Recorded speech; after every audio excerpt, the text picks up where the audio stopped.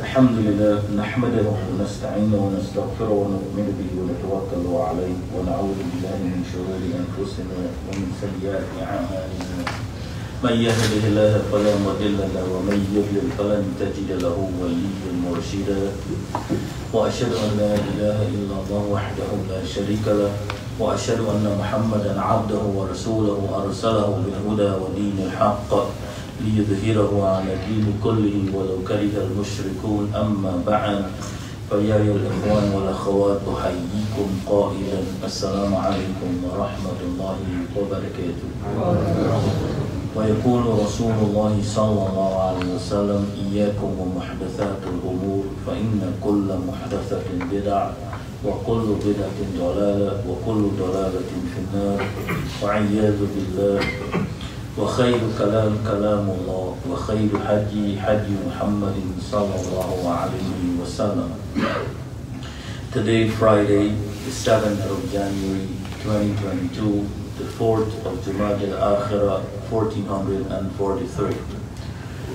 With this reminder, let us also be reminded that Ramadan is a little under 3 months away, and as was the traditions of the Prophet ﷺ and his companions, to remind each other of the coming of this blessed month. And I'm reminding myself first and reminding you, and I hope that Allah subhanahu wa ta'ala bless all of us to witness another Ramadan, and may it be truly beneficial to us, and may He subhanahu wa ta'ala find it in His infinite mercy to guide us and to help us to benefit from its many benefits. Allahumma ameen.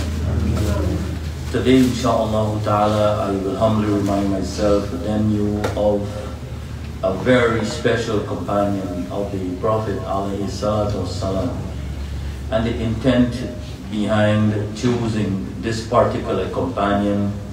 It is because of his attitude in pursuing the truth.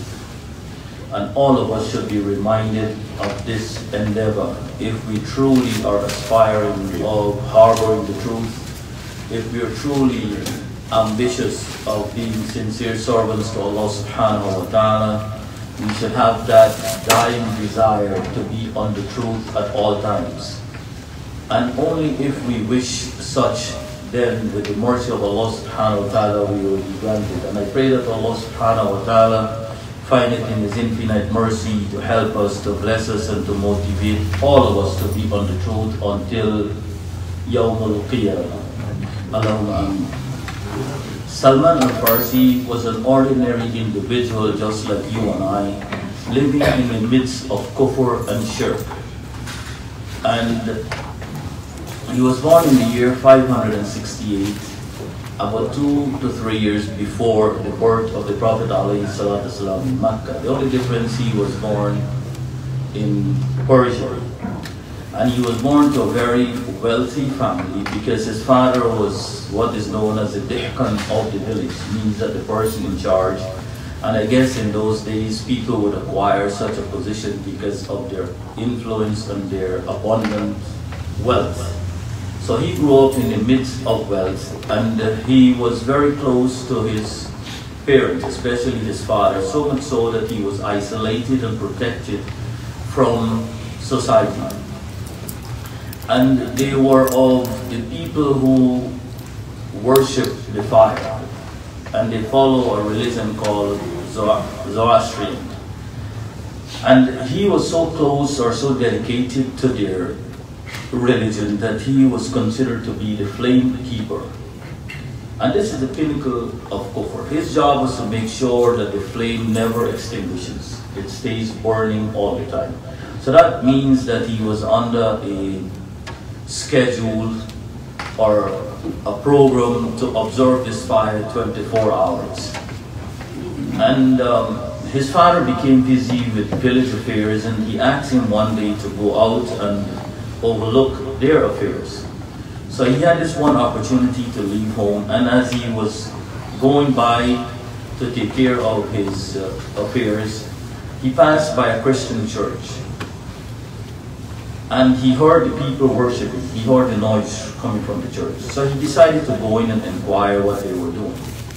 Unlike some individuals, young people, once you get taken up with something, you tend to forget what your ultimate responsibilities are. So he was sent out to do one thing, but he ended up in another place. And he was so impressed with the way the people were worshiping versus his fire worshiping, that he spent the rest of the day there and went back home to his father. So his father inquired from him what was the situation. So he said, I never got to where you sent me, but I went to the Christian church.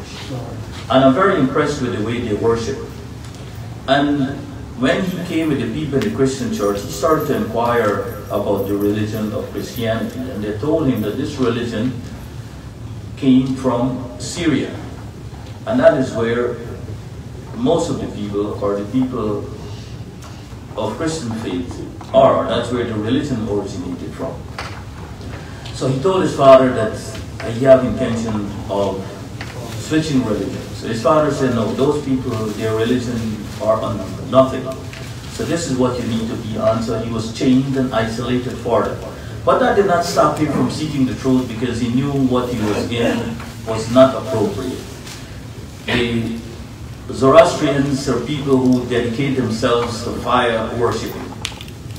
And the fire can be a good servant to you, and it can be a bad servant. It depends on how you manipulate situation, or it depends on how the situation turns out. So he sent a message to the church, and he said, if you know of any caravan or anyone who is going to Syria, please let me know. I will try to go to Syria. And this is in pursuit of the truth. It is not just sitting back and accepting what you have around you and be contented with what it is. If your aspiration is to get to something, then there have to be an effort. So the church made sure they got the message back to him in his isolation. So when he got a message, he somehow fought his way and got himself freed, and he ended up in Syria. So when he went to Syria, he went to the church and he asked to see the authority of the church, and they introduced him to the bishop. So he told the bishop, I would like to be in your service, and I would like to serve your church, and I want to learn more about the Christian religion. So the bishop agreed, and then he started to be close to the bishop. When the bishop died, the people came to bury him because he started to find out that the bishop was corrupt. He's asking the congregation to donate to charity, and he's hoarding the charity. He's becoming wealthier at the expense of the people, using the church. So when he died, the people came to bury the bishop. And Salman Al-Farsi told the people that this man is very wealthy, that this is what he did with your wealth. He solicited donations from you, and he made himself richer. So the congregation asked that they be shown the wealth, just to be convinced. So he took them to the jars of the gold that this bishop was hoarding, and after the people realized that he was corrupt, they decided not to bury him, and they stoned him. They assigned the next bishop to the church. So Salman Al-Farsi worked with him very closely, and he was very ascetic. So Salman had no problem with him, and subsequently, after serving him a while, trying to find out what the truth is, he started to serve other Christian individuals in pursuit of the truth. And then the last one he came with, in Amuria, they told him that he was told that there would be a prophet from amongst the Arab who would appear, and you need to come in contact with him if you want the truth. So this described Medina as being the city of palm groves. So Salman Al-Farsi, immediately, the little money that he had, he looked for the first Arab caravan that was going that way. He did not say, well, let me wait. I want the truth, and I am in pursuit of the truth. So if you and I are in pursuit of the truth, we don't sit back and relax until we find what it is. Because you don't know what Allah have in place for you. And Allah says in Surah Al-Baqarah, chapter 2, verse 208, Bismillahirrahmanirrahim. Ya ayyuhalladhina amanu udkhulu fi silmi kafa wa la tattabi'u khutuwati shaitan fa innahu lakum aduwwun mubin.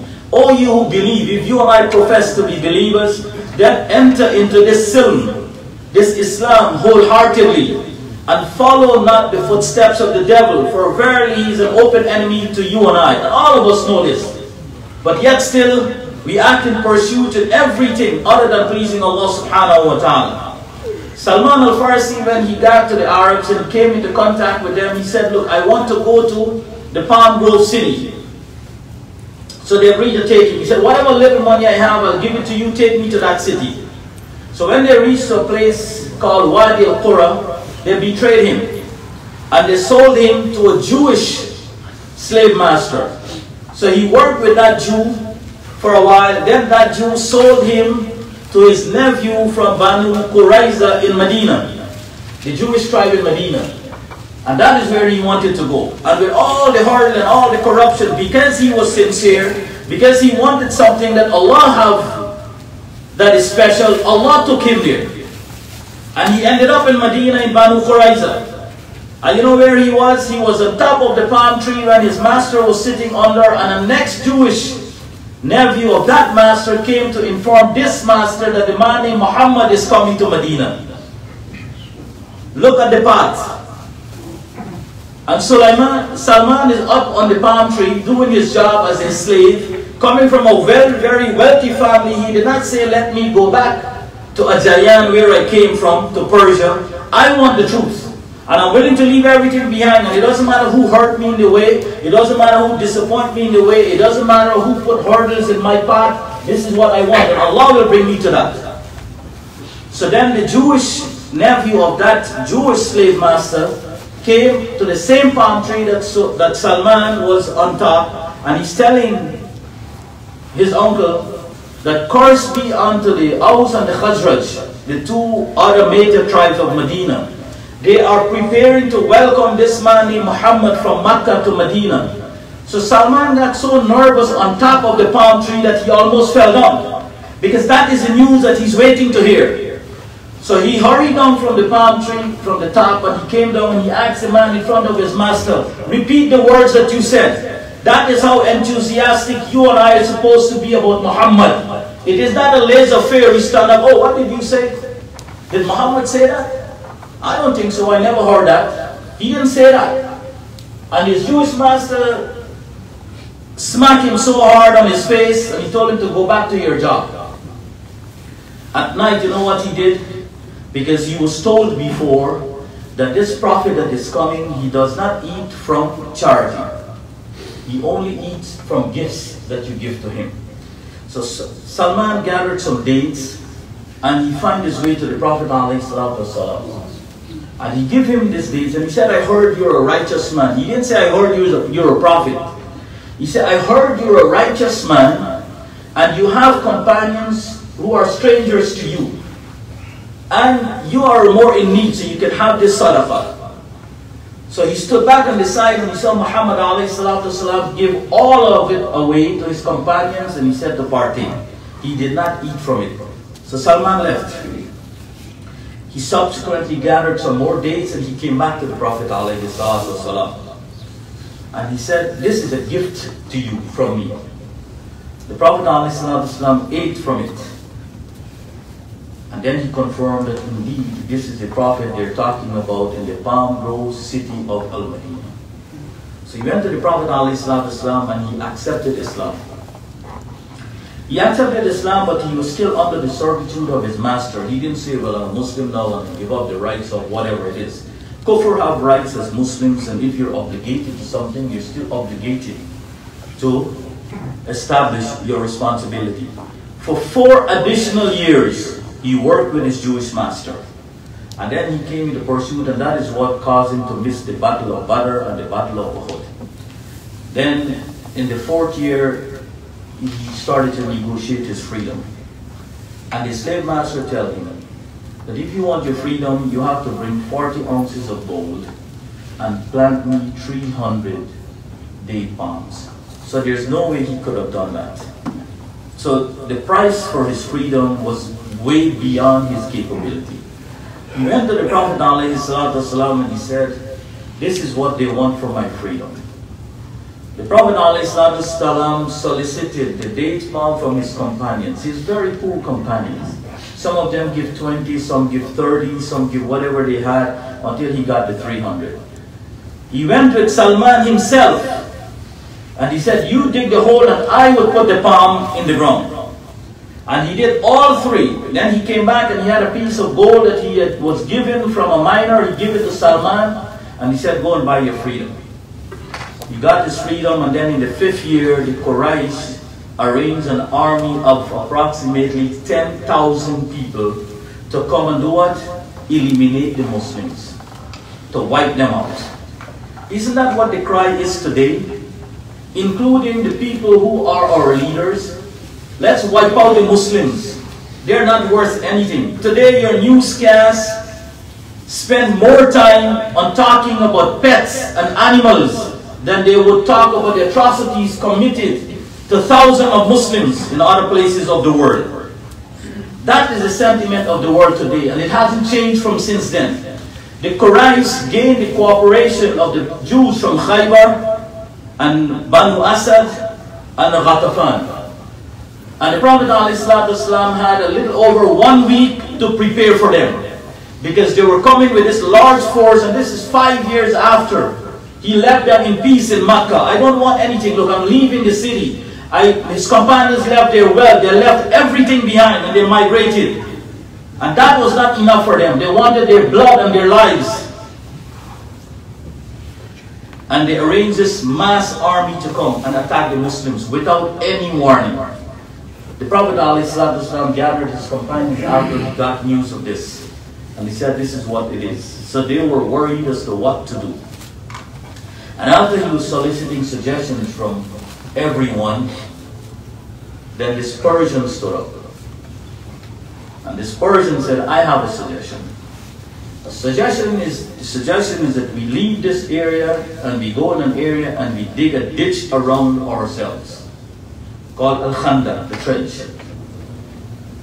And that was not known amongst the Arabs as a warfare before. This one man that Allah subhanahu wa ta'ala brought from Persia all the way with his struggles, not having to eat, not having to travel, was traded, was sold, worked in slave ship. He stood up and said, this is what I have. And Muhammad ﷺ went with his suggestion. And in 6 days, they dug a ditch. And Salman was the one who determined the width and the depth of it. And if you go to Medina today, a place they call Saba Masajid, that is where that incident happened. And the Prophet ﷺ left the city that they wanted, bring his people on the outside of the city. So they were not in pursuit of the city because he left the city. They could have gone and taken the city. All 10,000 of them and their confederates could have gone to Medina and take the city. But they're not in pursuit of your homes and where you live. They will not be contented until they dry your blood. So then they decided to follow Muhammad ﷺ where he was. And when they went, they realized that they couldn't get over to where they were standing. So every time they tried to cross the ditch and come over, they were overtaken. And that is how the Muslims defeated them. Because they got frustrated and they left. And this is an example to all of us. It doesn't matter if you as an individual or collectively. The truth will get to you individually or collectively if you and I are really interested of having the truth. If you don't have that burning desire for the truth, it will always evade you. And that is what you and I need to have. Salman Al-Farsi was no one. He was about 3 or 4 years older than Muhammad ﷺ. So he was not a young man when the Prophet ﷺ came to Medina. And he did not stop in pursuit of the truth. So much so that Allah subhanahu wa ta'ala changed the world with his presence. And Allah can do that with you and I. He had no money to offer. He had no position to offer. He had no tribe to offer, no land to offer, no wealth to offer, no special education to offer, no PhD to offer. But his contribution saved the Muslim Ummah from elimination. And that is what, if you and I are sincere, Allah can do with our situation, because Allah put that as an example for us. It was not only special for him, it is special for everyone who have burning desire in their heart to die on the truth. Allah will make sure that you get there before you die. And Salman Al-Farsi is a living example of this. And there are many other companions of similar stories and similar lifestyle and similar ending. And in the 35th year after the Hijrah, approximately year 657, Salman Al-Farsi died. And when he died, he was known as the companions from amongst the Prophet ﷺ, who people were encouraged to go to for knowledge. A man who came from Persia. He was the first to translate the Quran from Arabic language to another language, because he was used to translate the Quran from Arabic to Persia, to the Persian language. Salman Al-Farsi was one of the few individuals in the Muslim Ummah at that time that was the source of authentic knowledge to others. So brothers and sisters, this is not beyond you and I.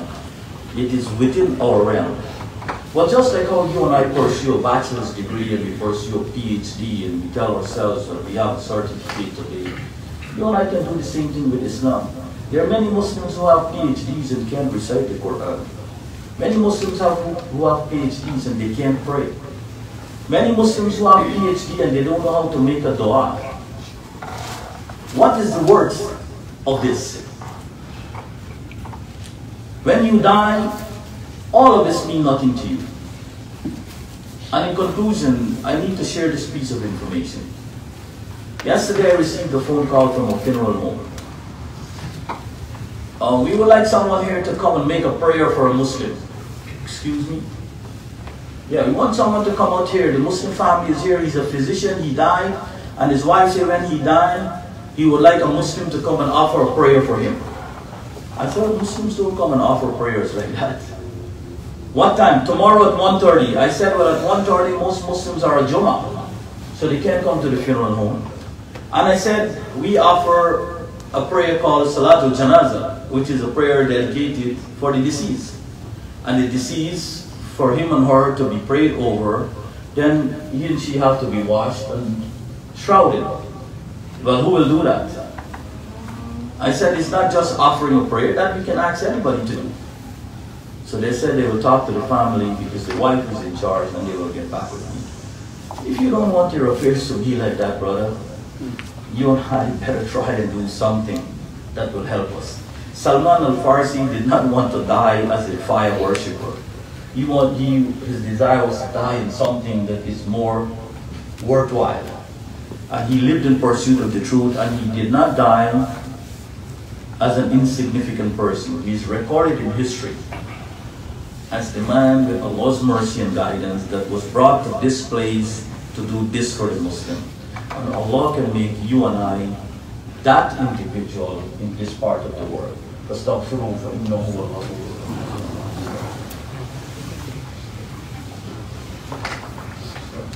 أعوذ بالله من الشيطان الرجيم. بسم الله الرحمن الرحيم. الحمد لله رب العالمين والصلاة والسلام على رسول الله وعلى آله وصحبه الكرام ومن تبعهم بإحسان إلى يوم الدين. أما بعد، أولا نصلي ونسلم على محمد سيدنا ورسولنا صلى الله عليه وسلم.